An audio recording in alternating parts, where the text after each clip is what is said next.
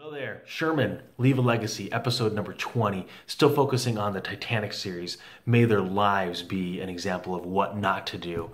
And so what number 2 here we're going to focus in on in the Titanic series is what I call the spend too much. So it's the entrepreneur that has a couple good clients that sign on board and they have really good revenue for a couple months. And what they do is they end up spending like those two months of revenue are going to continue to keep coming in. So they end up buying a new car. They end up buying a lot of new furniture for the office, the new gadgets, and they call them investments. And in reality, the problem is that they end up spending as if they're going to continue to make that, and then fast forward 5 months later, that income isn't coming in, and they've totally spent themselves out of the business.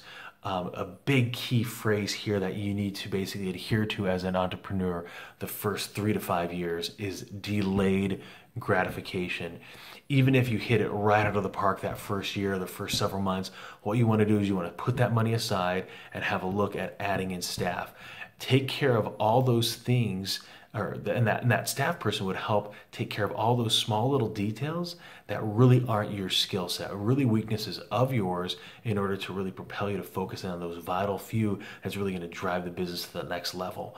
And so as you have that delayed gratification where you're saying, hey, I want the new car, I want the new house, I want those other things, but I'm going to push it off until I have the right processes and system and staff in place in order for me to really grow this business to the level that I desire.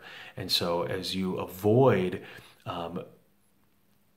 being a total spender, you're going to be able to pull that in, pull those reins in.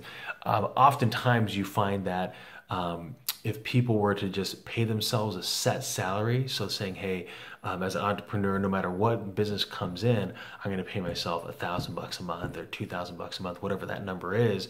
Then anytime they have big months, they just set that money aside for any kind of lean months. And that's how you basically help ride that up and down roller coaster of money in, money out. So for you, as you think about some of these Titanic series, do you have entrepreneurs that failed out based on themselves? Have a great day.